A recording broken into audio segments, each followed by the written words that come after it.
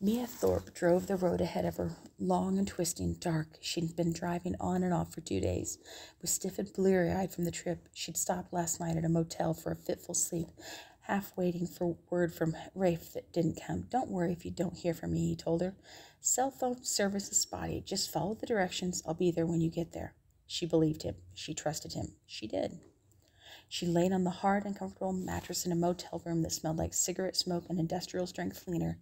Each time she'd managed to drift off, a passing car would cast its headlights on the wall beside her bed, shining through the too thin curtains, waking her. She doubted if she'd napped for 2 solid hours. She was on the road again before the sun rose. "I think I love him, Mom," she said aloud, though her mother was long gone. Mia was sure she was still listening.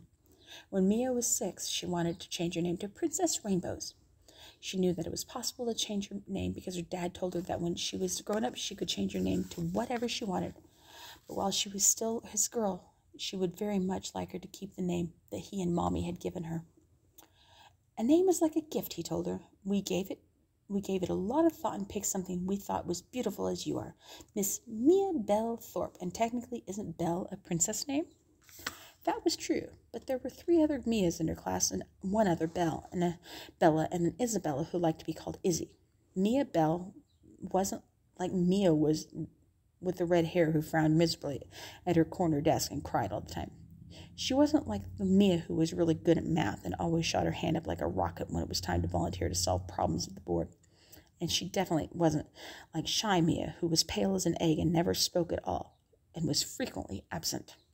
She was Mia, herself. She didn't want to be one of 4 Mias in the room. The teacher, to avoid confusion, took it to calling them by first and last name. Mia Thorpe. She remembered hating that. She couldn't even say why. Maybe it started then, this idea that she had to assert her specialness. Her mom always told her she was special and that she was pretty and smart and a ray of sunshine. "There's no one like you, little star. You're my special girl." But how could that be true if there were 3 other Mias in her classroom alone? Mia Belle Thorpe was pretty sure that no one else in the world was named Princess Rainbows.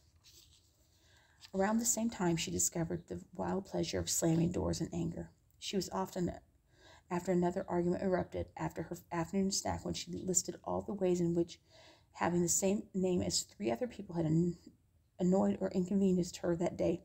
Her mother ended it by saying, "Mia Belle Thorpe, we will not discuss this further. You are not changing your name to Princess Rainbows. Now please go do your homework."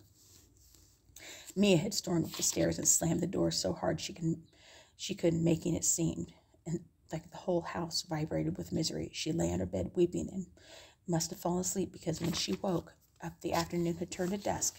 The light in her room was an unfamiliar gray. She and her mother rarely argued. Mia might get very mad at her dad for being bossy, or for tooting, or for trying to help with the math when he really had no idea what he was doing. But her mother was soft and sweet and rarely said no, always knew how to fix something that was wrong, and consistently smelled like flowers. And when Mia woke up, she felt regretful for storming off and slamming the door so hard. The house was quiet when she left her room, which felt odd, because usually she could hear her mom in the kitchen, cooking or talking on the phone with a friend or listening to the radio while she made dinner. There were all kinds of familiar noises in the house, but silence was not one of them. She crept down the stairs. It was easy to apologize to her mother. She knew it would be accepted with hugs and a kind conversation about why things couldn't be the way Mia wanted them to be. There would be some consolation prize, maybe a cookie or a concession on another matter of conflict. But when she entered the kitchen, she found her mother lying on the floor. One of her mom's red velvet flats had fallen off her teeny foot, and it looked like she was sleeping. "Mom," she said, sitting down beside her. "Mommy, I'm sorry." But her mom didn't stir, and Mia lay down beside her, resting her head on her chest. She knew that something was horribly wrong, but she pushed it so deep, squeezed her eyes shut, and held on tight. She was sleeping. She'd wake up soon. There's where her father found them when he came home from work not long after. The sound of his wailing would stay with Mia for the rest of her life. "It's not your fault." This was the single phrase she'd heard most often after that day, from her father, from therapists, from aunts and uncles. But Mia knew how much her mother hated when she was slammed the door. Truth be told, that's why she slammed it harder than she had ever before. And so, no matter how many times people told her it wasn't her fault, She knew that it was. Mia's mother had asthma. They'd recently had to change her medication. She'd ignored warning signs, the shortness of breath, dizziness. She'd had a heart attack. No one's fault, not really, but Mia knew that being upset could aggravate her mom's asthma. She wasn't upset, her father, Henry told her. She called me after you fought. She said that Princess Rainbows is at it again. We thought it was funny and cute. She wasn't mad at you. She was never mad at you. Mia didn't believe him, and while she loved her father, it was true that she loved him somewhat less than she had loved her mother. It was also true that a very special kind of light that her mother brought into her life and into a home went dark. Though there was still light, and it wasn't anything like the light that came from her mother's love. And her father, who had always been goofy and funny and full of laughter, with big appetites and grand ideas and big plans for day trips and vacations, seemed to deflate, go pale and quiet. The world should have ended. It did not end for Mia and Henry in all sorts of ways.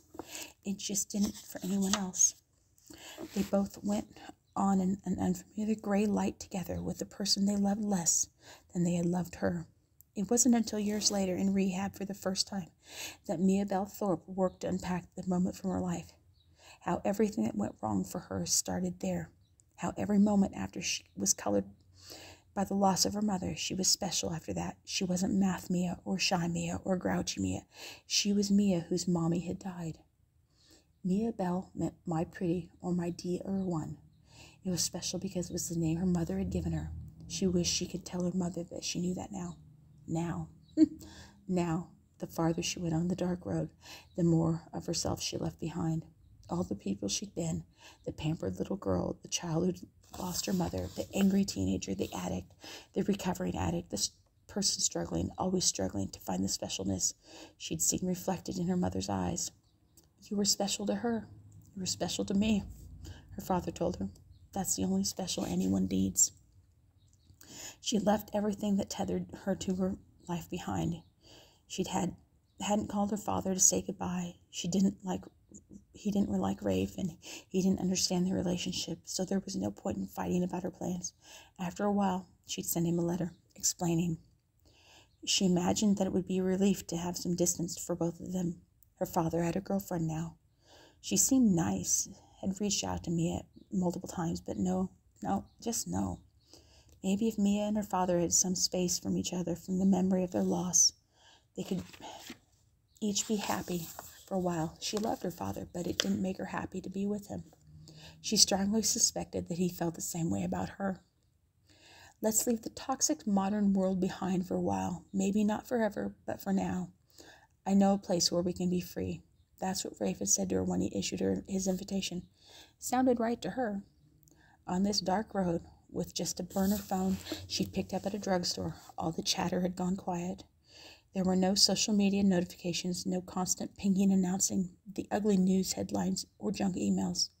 No endless texts from friends with memes and plans for the evening. There were no podcasts, no Siri to ask about the weather, or whatever. The car she'd picked up at a lot, as Rafe had directed her to, just had an AM/FM radio. As she drove, the station she could receive changed. A country music station faded away into static. She cast about and found some classic rock station with a mouthy DJ that eventually devolved into white noise too. For a while, all she could get was a Christian sermon filled with fire and brimstone. She listened for miles, just because she found that she was afraid of silence. She'd had the map he'd left her, figured how to use it. He'd marked on the map where she should stop for gas. No cameras, pay cash. But slowly she learned to let the quiet wrap around her. Finally, the nervous chatter of her mind quieted as well. She hadn't seen another car for hours. Above there were only stars and stars and stars, until the light of the rising sun brightened the sky. She didn't know the place she was going or how long she would be there, but she knew that for the first time in her life she could taste freedom.